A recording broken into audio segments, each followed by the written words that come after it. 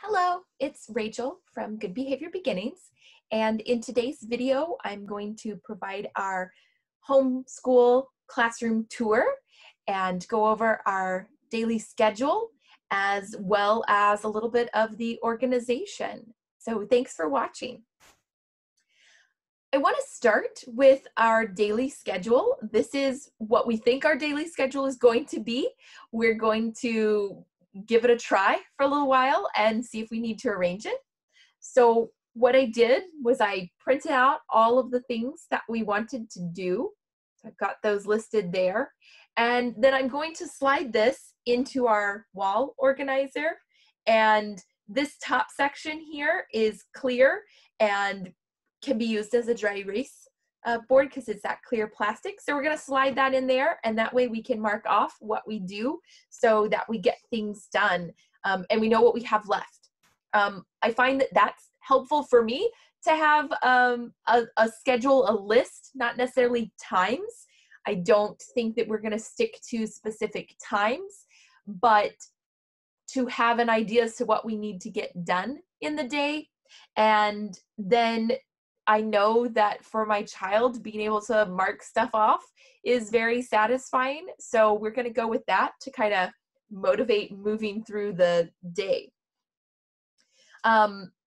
Organization, what I've done is put all of these things on a list and then put them into a little binder where we can mark off what we've done each day. So I've got a couple of weeks here and we'll be able to mark it off when we complete it, but we'll also be able to see if there are things that we aren't getting to. So I can look at the week and I can see what's been missed maybe earlier in the week so we can make sure that we get it later in the week. Or if we see that something is just getting skipped or getting missed, we can try and figure out a different way to present it or a different timing so that we can make sure that we're covering everything that we want to cover. The other thing that I have in this little binder is, I'll hold it up here, is our lesson planning. So I like to have things planned and organized, but I also realize that given the situation and I'm not the only teacher, my husband is also teaching, then we need to be able to leave things somewhat flexible. So my plan with this is to have like a goal, a section of the curriculum or reading something. So for example, science, one day science might be cooking, or it might be a science experiment box that we do an activity from. The math looks like we'll be able to do like one lesson a day. They don't look like they're going to take very long, at least not at the beginning. So do a lesson, do the practice problems, and that shouldn't take too long. PE health, we have realized that we did not get out nearly as much as my child was used to getting out once we had to go into lockdown. So we're making it a goal to get out, to be active, and if we're staying in, to still be active. At school, they have 2, sometimes 3 recesses if you count during the day and PE and then after school care. So there was a lot of outdoor exercise happening, and we definitely did not keep up with that over the last 6 months that we've been at home. So making it a focus to make sure that we're exercising every day. It's good for us. We can model it, and it's good for kids to get that exercise. Music is generally just going to be a little bit of practice. We also found that when they practice every day, the lesson days go a lot smoother than if they only practice like the day before the lesson. So we're going to try and be more consistent with 10 minutes every day that's spent practicing the piano. Spanish, we're still playing around with what it looks like through Rosetta Stone, and we are going to see about maybe doing a full lesson a week. They break it down into different sections, and so that looks like it might work out pretty well. Language arts is the one we're going to play around with a little bit. It kind of looks like we can cover sort of one lesson per week with reading at the beginning of the week and then a couple of worksheets or a couple of different activities on the subject the rest of the week. When I get more of the curriculum that I'm still waiting on, then we might shift that around a little bit. We might spread topics out a little bit longer based upon our days. Our schedule is 4 mornings a week is what we're planning, because that's kind of the amount of time that we can spend doing homeschool given our work schedules. So we are planning to start at 8 o'clock and end at lunch. And that's when I will clock in for my job. And then 1 or 2 days of the week, my husband will be doing those homeschool hours instead of me. So as far as organization goes, I've got one binder here that is really cutesy, and I have no idea how I ended up with it. I went digging through our garage and found like old binders, and this one is like super cute and kind of teachery. So it's got the checklist of what we've accomplished each day. It's got our lesson plan, and then it's got notes for like other ideas or things that we're going to incorporate in the future. The Blossom and Root curriculum was a digital download, and that's what we're using for language arts and also to do some of their science stuff. So I didn't print the whole thing yet. I'm kind of printing as we go, just in case we kind of want to skip around or we end up not using it as much as I thought we would. So I just got another, binder. I think this one said fire drill before, but now it says parent guide on it. So, and then printed out what week 1 looks like. And then we can kind of mark off when we have it prepped, when we've completed it. It describes what we're supposed to do. I've got another tab for the science side of things. And it goes by wonders. It doesn't go by weeks, so you can jump around. You can spend as much time on a particular wonder as you want, so that's cool. So we just started with wonder number 1. And then I also have in here the science projects and activities, and then the art projects for the first section. So that's for us as parents to be able to read and see what we're supposed to do, to have something we can mark on. It is digital, so we could pull it up online and not online, pull it up on the computer. And it actually does have several links that are to like YouTube videos or other resources that are applicable to the lesson, especially in the science section. So I do have it on the computer, and that way we can click on those links easily, but I also find that it's nice to have something on paper to be able to like hold and compare with then the student book. So another binder, and printed out, again, sort of just doing it in sections right now, but printed out the lesson, the student activities for week 1, printed out the student notebook with regards to science, which is just a prompt, and then they can draw and write about, and the prompts are in the parent guide. And then the student notebook, which is another place for the science weekly information. So we have those two binders that we are sort of putting together for the Blossom and Root curriculum, because I could print them and bind them and make it all fancy, and I don't know, maybe I'll want to have done that, wished I had done that in the future. But right now, while we're still trying it out, like, I'm fine just printing a little bit at a time. Plus my printer is like kind of low on ink, toner, whatever it is, and I'll have to order more. So instead of getting like halfway through a giant book of something to then not have something else printed, I'd rather do it week by week so that we at least have everything for 1 week. Okay, so organization. I'm going to show you in a second. We basically have, this is very minimalist. We'll say it's a minimalist homeschool classroom. We have a folding table that we're working on.